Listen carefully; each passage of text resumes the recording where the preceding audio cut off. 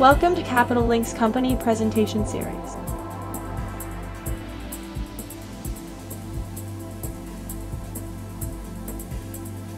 Good day to everyone. I am Nicholas Bornodis, President of Capital Link, and I would like to welcome you to the 2024 Capital Link's corporate presentation series. In this series, company management highlights the company's current operations, business development, growth prospect, and sector outlook. We have today the senior management of MPC Container Ships, represented by Mr. Moritz Fuhrmann, the Chief Financial Officer. MPC Container Ships is the leading container tonnage provider focusing on small to mid-sized container ships. The company owns and operates a portfolio of container ships serving intra-regional trade lanes on fixed charters, and as of September 30, 2023, the group's fleet consisted of 65 vessels. MPC Container Ships is listed on the Oslo Exchange under the symbol MPCC.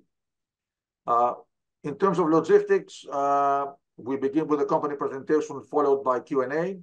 So please, for the participants, you are welcome to submit your questions anytime during this webinar, and Moritz is going to reply to them, answer to them after he finishes with the slide presentation.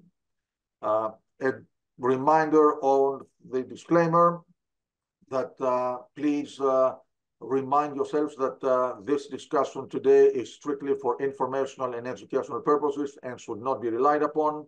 The webinar does not constitute an offer to buy or sell securities or investment advice or advice of any kind, obviously, and Capital Link bears no responsibility for the content.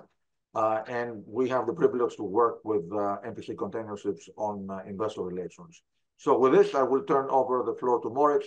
Moritz, thank you for being with us. Thank you very much, Nicholas, and very happy to be here. Good afternoon and good morning to everyone. Before jumping into the presentation, also a remark from our side that the presentation contains certain forward-looking statements as well as estimates, which might differ substantially from actual numbers. Looking at the setup of the presentation today, we have three pillars, starting with a bit of a general information on our company, a market update, and some outlooking slides on MPCC going forward. Who are we? MPCC is the leading intra-regional tonnage provider with the 56 vessels currently in the water and 4 new buildings to be delivered in 2024. With a total capacity of close to 135,000 TEU. From a balance sheet perspective, and that also goes hand in hand with our capital allocation policy and our principles, as of Q3 23, we had an industry low leverage of 70%, while at the same time having 22 vessels unencumbered. And looking at the earnings backlog, we have a revenue backlog of around $1 billion. Having said capital allocation policy and principles, there's three principles when it comes to capital allocation. One is obviously returning capital to shareholders. So over the last 24 months, we have been distributing substantial capital back to shareholders in terms of dividends, talking about a number of close to $730 million. At the same time, as mentioned before, we have significantly reduced the leverage on the balance sheet, and while at the same time being very selective when it comes to fleet optimization and fleet renewal. Again, we have ordered 4 new buildings with long-term contracts in place, but also last summer acquired a fleet of 5 modern feeder vessels. From a corporate setup perspective, we have a very strong long-term committed anchor investor with MPC Capital and the family behind MPC Capital.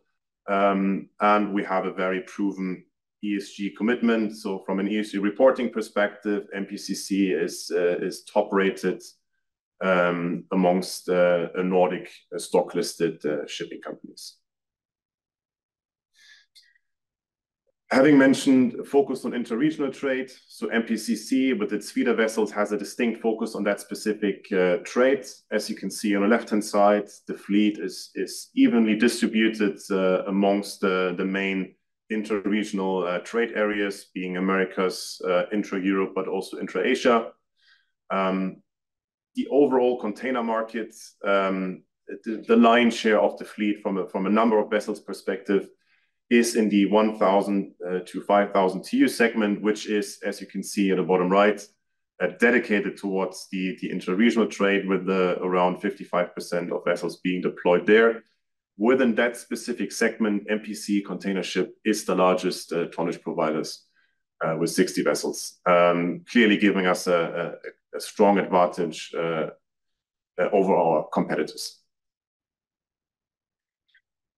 Looking at the capital market and the corporate profile, the company is listed on the Oslo Stock Exchange. We IPO'd in April 27. Current market cap is around $600 million, and with a very low net debt of around $72 million. Again, emphasizing on the low leverage strategy. Briefly looking at the shareholder constitution, again, 17% is owned by our anchor investor, the MPCC Group, MPC Group, and the family, and the rest is evenly distributed between international investors and Norwegian investors. At the bottom, you can see the share price development since embarking on the dividend journey roughly 2 years ago.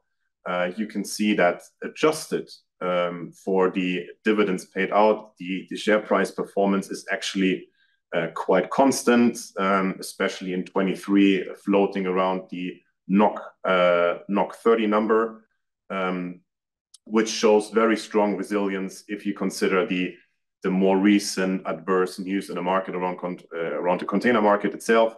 It's actually a quite strong share price performance when adjusting for the dividend that we paid out.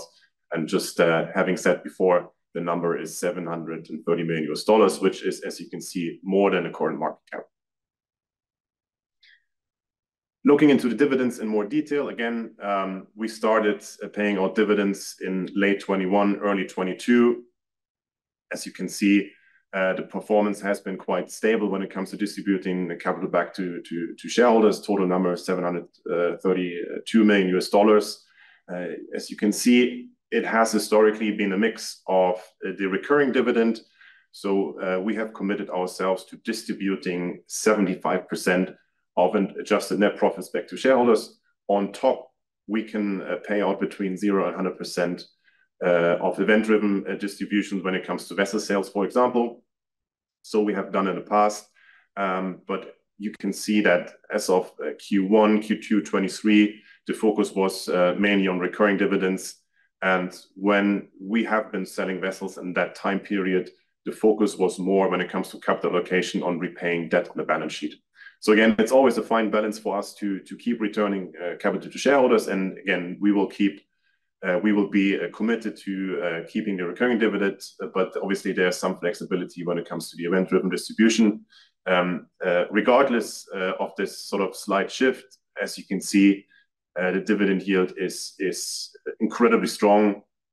In 22, we had a dividend yield of close to 50%, and in 23, with the Q3 announced dividend that has been paid out in late December 23, we are around 43%.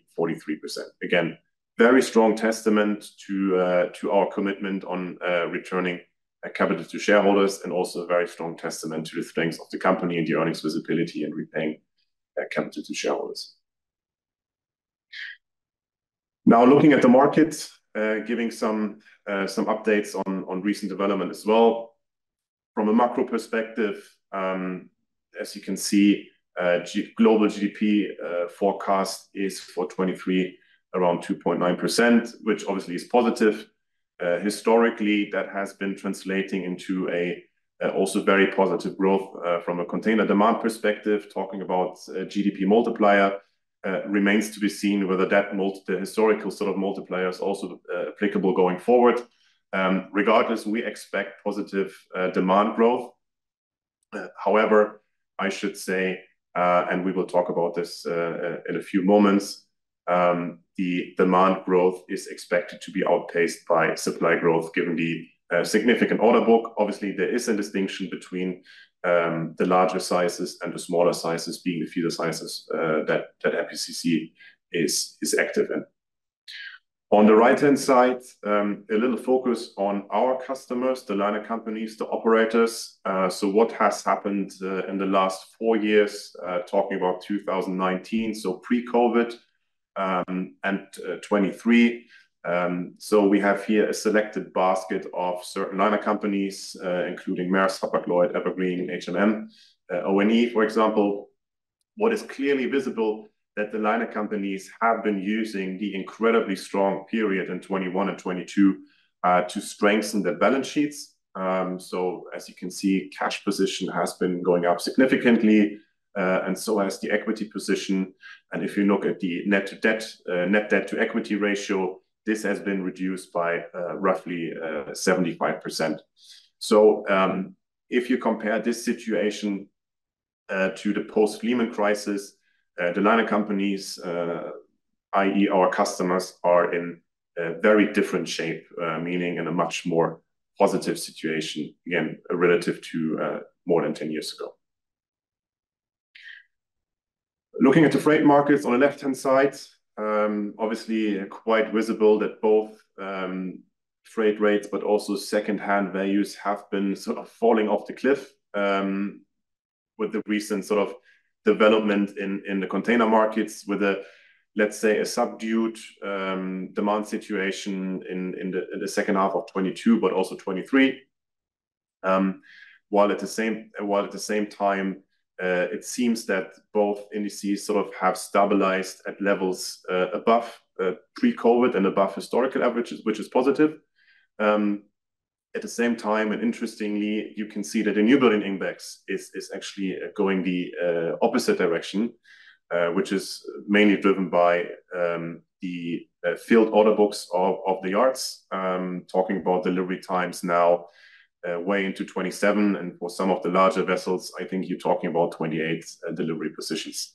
At the same time, labor cost has gone up in line with inflation, and so has material cost. So that's actually the explanation for what we think is still sort of historically high new building prices. On the right-hand side, quickly looking at the overall market, yes, there has been adverse news on the container space. Liner company revenue and profit numbers have come down drastically, I should say, relative to 12 months ago. But overall, looking at the idle statistics, so the most recent numbers that we have from early Jan 24 shows that there's a 121 vessels idle. That includes vessels out for dry docking, retrofits, so talking about very little commercial idle vessels. So that represents around 1% of the fleet. So you could almost argue that the fleet is fully utilized, which obviously is a positive sign despite adverse news in the market. As mentioned before, looking at the demand-supply balance in the market, on the left-hand side, you can see the overall market, and with the exception of 21, it's quite obvious that the supply growth has been outpacing demand growth, which is not a big surprise considering the order book. And that will continue up until 25, when we sort of reach an equilibrium, and 26 is expected that demand growth is again outpacing the supply growth. That is the overall view. On the right-hand side, on the top chart, you can see that this is the demand has been split out into the total market, but also a distinct focus on the intra-regional trade. You can see that the demand growth almost goes hand in hand in those two sort of segments. But what is interesting to note, and now talking again about the supply side of things, and you can see at the bottom right, the overall order book, which is around 7.3 million TEU. The majority of the order book is heavily skewed towards the larger sizes, with 80% being 8,000 plus TEU. So what we expect going forward is a very different market between from a demand supply dynamics between the feeder segment and the larger sizes for obvious reasons. So less supply growth in the feeder segments, while having sort of similar demand growth relative to the larger sizes, which should obviously be positive for MPCC as we're operating in the feeder segments. Looking at the order book in more detail, this is a familiar graph which we tend to use in our earnings call updates on a quarterly basis. So on the left-hand side, you can see where the MPCC focus lies in the 1,000 to 3,000 TEU segment, but also the 3,000 to 8,000 TEU segment. So overall, 10 to 14% order book, which we believe is digestible, especially compared to the larger sizes. What is obvious, the 12 to 17,000 TEU bracket has an order book of 55%, which is clearly a different number. The order book obviously needs to be seen in the context of the age distribution of the separate segments. And therefore, on the right-hand side, which is also a very interesting statistic, where you compare the order book to fleet ratio on the left-hand side of the graph to the sort of percentage of the fleet that is more than 20 years of age. So again, the larger sizes, very young age distribution or average age, coupled with a high order book, whereas the feeder segment, relatively low order book, coupled with an old fleet. So from that perspective, we feel relatively comfortable going forward that the order book of 10 to 14%, at least in our segments, will be absorbed in the market in the foreseeable future, not only by demand growth, but also by recycling activity in our segments, given the fleet age. And on top, you have regulation that is being introduced, and you see some implications already now in the market when it comes to CII, especially on the trading speed of the fleet. There's already some implications to be seen with our customers slowing down vessels, creating sort of more demand for vessels and capacity. One very prominent topic these days is the current situation in the Red Sea. As you all know or might all be aware, a lot of our customers, and I'm just talking about containers, but this is equally applicable towards tankers and dry bulkers, for example. But our customers, or the majority of our customers, has decided to suspend traveling through the Red Sea, given the attacks by the Houthi rebels. So that obviously has a severe impact on the market. Instead of traveling through the Suez Canal, the majority of the vessel has been rerouted around the Cape of Good Hope in South Africa. So what does it mean? From an operational perspective, on certain trades between the Far East and Europe, you're increasing the extra sailing time by 10 to 17 days, which is significant.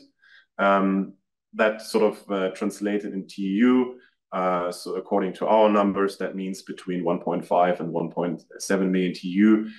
So around 6 to 7% of global container capacity that is rerouted, sort of, or creating more capacity need. So what does it mean? Obviously, there will be a shortfall of vessels arriving back in Asia during the peak season before Chinese New Year. And also on the equipment side of things, we expect a shortage of empty containers. And the implications are already quite visible on the box freight rate side of things.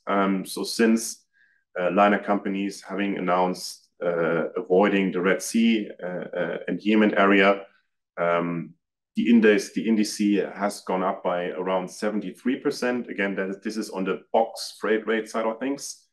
On the time charter side, so sort of what is implicating MPCC, because we're time chartering out the vessels to our customers. There is right now certain premia being paid by charterers if the owner allows the vessel to trade through the Red Sea area.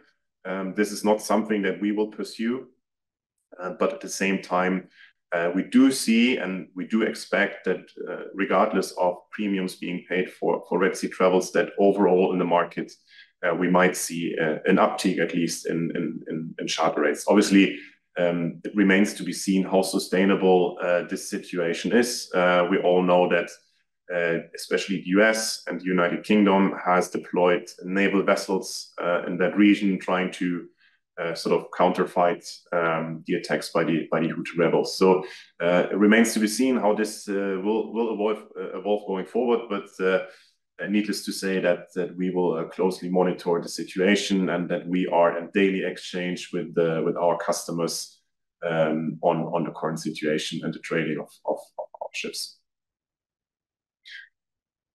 Looking ahead, company outlook, looking at some numbers. So on the left-hand side, you can see the revenue backlog distribution from 23 to 26.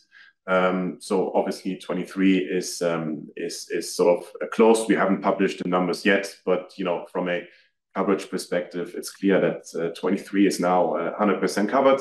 But I think more interestingly, looking ahead, 24, again, despite and regardless of the most recent Black Swan event in the Red Sea, but despite the adverse news in the container market, we are in a very comfortable position with around 67% of open days covered in 24 and 25% in 25 already. So again, talking about the revenue backlog of $1 billion and a projected EBITDA backlog of 0.7 billion. When talking about the backlog, obviously a question that we face a lot of times is on the resilience of the backlog and the performance of the backlog. So we always try to address that with this little pie chart on the right-hand side. As you can clearly see, 75% of our backlog is covered by the top 10 liner companies, and including cargo-backed operators, we're talking about 85%, which is a very comfortable number. And on top, we're talking about an average duration of our contract of 1.7 years. Again, this is all as of Q3 23.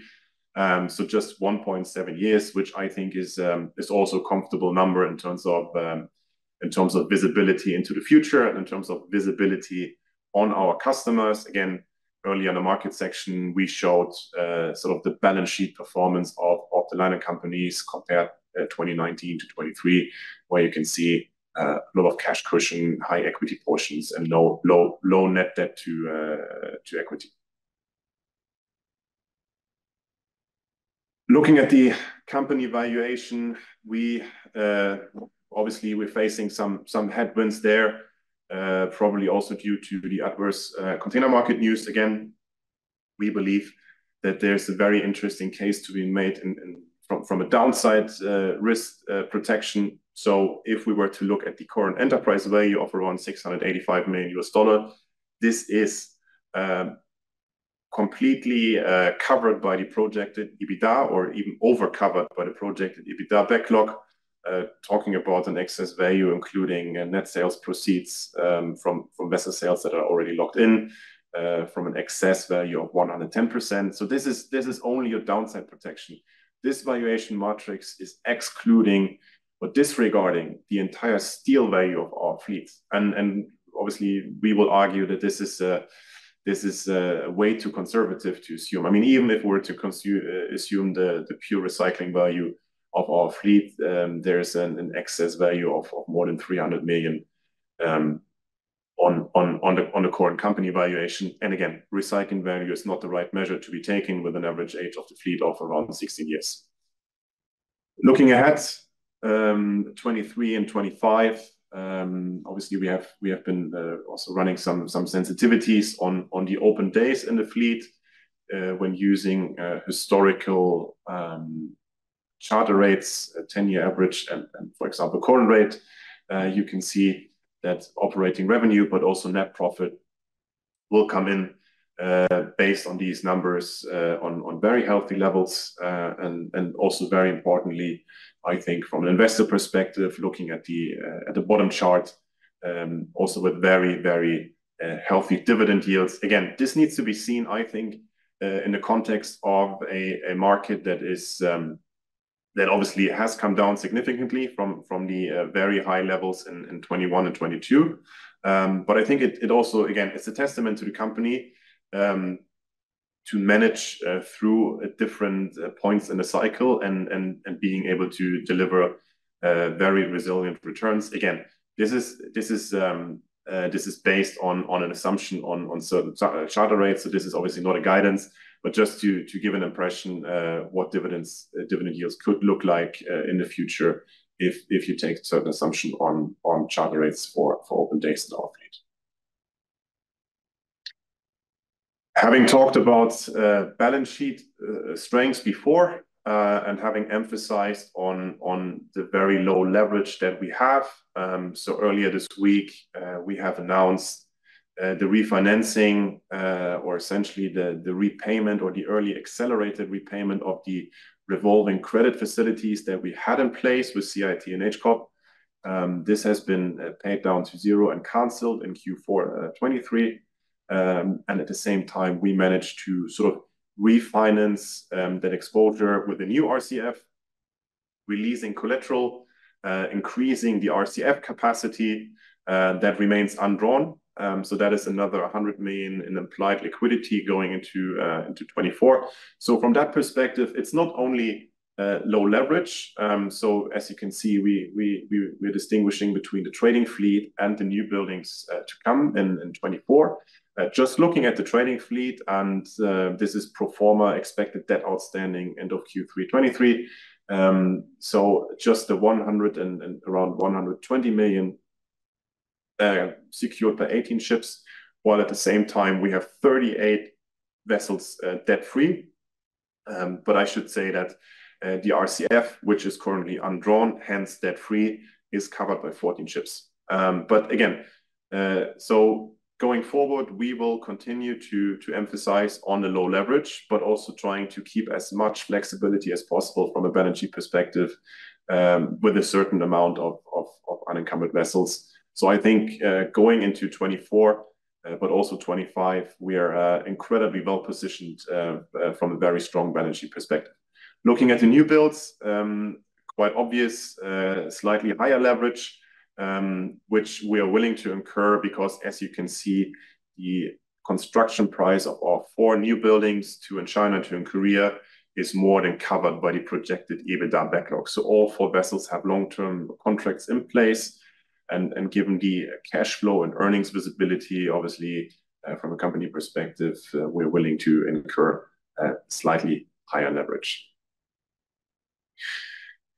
So some closing remarks.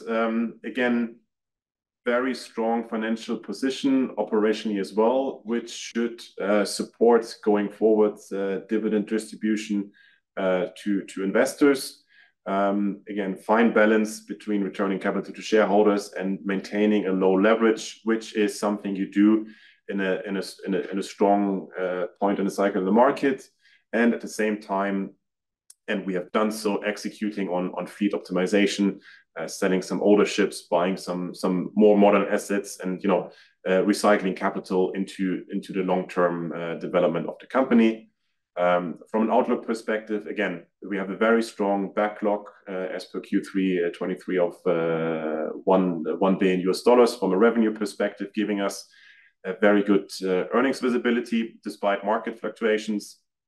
And I think the combination of earnings visibility and balance sheet strengths puts us in a very good position to be opportunistic in the market, optimize the fleet, and at the same time, obviously continue to generate attractive shareholder returns.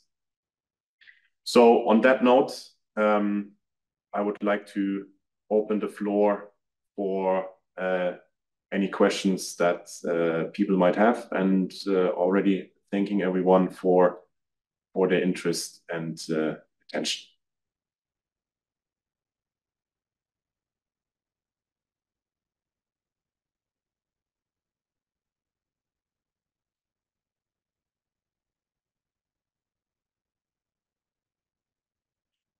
So I can see some questions coming in on the web. Can you please walk us through your capital allocation priorities going forward? I tried to address this throughout the presentation. Again, 3 pillars. We will remain very committed to our recurring dividend, i.e. distributing 75% of adjusted net earnings to shareholders. And at the same time, we will try to find a balance of repaying debt or keeping a low leverage on the balance sheet, but also renewing the fleet or investing selectively in existing assets in our fleet. And the last comment also goes hand in hand with the next question that is here. How do you think about your fleet composition and strategy for the next 1 to 2 years? So we have been in the second part of 23. We have been relatively active in selling some vessels, which has been quite strategic. By selling older ships in the fleet with upcoming dry dockings, maybe some vessels where we think going forward might not have the most advantageous design. So there's certain rationales as to why we're selling those vessels. Then again, at the same time, we have been investing in more modern assets, not only new builds, but also a small fleet of feeder container vessels in the summer of 23. But also, interestingly, next year, we're planning retrofits or significant retrofits on around a dozen of our ships. This includes smaller but also larger retrofit packages, and in some instances will lead probably to fuel savings on certain ships of between 12 to 15, maybe up to 20%. So again, being also committed to our ESG strategy of making our ships more economical going forward.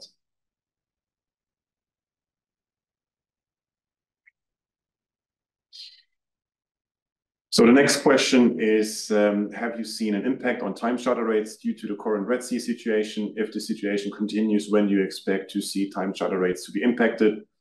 So I mentioned that in some instances, certain liner companies that continue to operate in the Red Sea are willing to pay hefty premiums. Obviously, you need to convince the tonnage owners to trade in that region. There's obviously a risk to crew on boards and the assets itself. What we do see right now outside of Red Sea markets from a time charter perspective is that durations on time charters are going slightly up, and maybe also a slight uptick in the rates itself. Again, it remains to be seen how sustainable this situation is, meaning the longer the situation lasts, obviously there will be an impact on freight rates. But I think right now it's still too early to say. Then another question. In Q1 and Q2, a couple of MPCC vessels are coming off charter. Did you forward fix any of those? How are rates performing? So we will be publishing Q numbers end of February, and I hope that by then we will be in a position to report something on that particular question. There is currently discussions with our customers on certain, let's say, forward fixture measures. So rate levels that are being discussed, I would define as very interesting from our perspective. But maybe also more interestingly, it leads also to a further, let's say, de-risking of our entire 2024 positions and shifting some of those positions into 25 and maybe also 26. But again, too early to say, but hopefully we are in a position within the next 1.5 months to be able to report something on this topic. Another question on the Red Sea situation, which I think I just have addressed.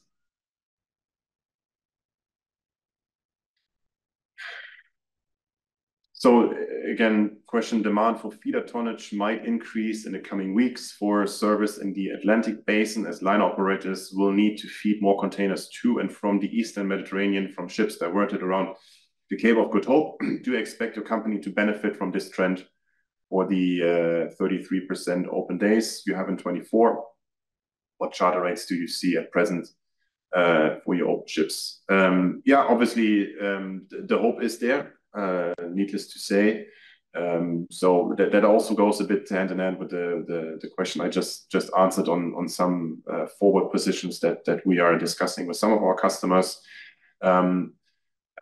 I would say rate levels, just to give you an example on current 2,800 TEU vessels, obviously depending geographical reason, but also duration of the charter is around, let's say, $12,500, $13,000, $14,000 per day, maybe a tad less than 14. But again, in the historical context, this is a very healthy rate level, and it remains to be seen whether this level is going up given the recent Black Swan event in the Red Sea. Is there any further capital profits? Will you perhaps consider a share buyback rather than special capital dividend, as this may mitigate tax for some shareholders? This is a recurring question that we see quite often. This is something that is obviously on the cards. We have done so in the past, but right now the emphasis is on cash dividends as a measure of returning the capital back to shareholders. And then another question on the stock exchange. Are you intending to list MPC on a US stock exchange? There's currently no concrete plans to change or to add maybe a US stock exchange. Needless to say that this is a topic that has been explored in the past and is being monitored continuously. Obviously, there needs to be a real benefit from an MPC stock perspective by co-listing or dual listing the stock in the US, meaning there needs to be a significant increase in share liquidity. But yeah, this is something that is being evaluated on a continuous basis.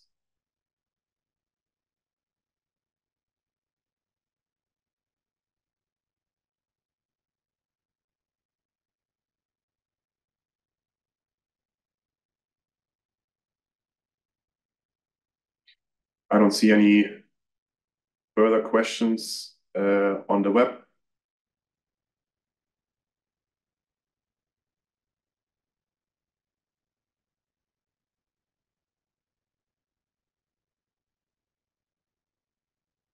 So, Moritz, if you have no more questions, then maybe we can come to closing remarks.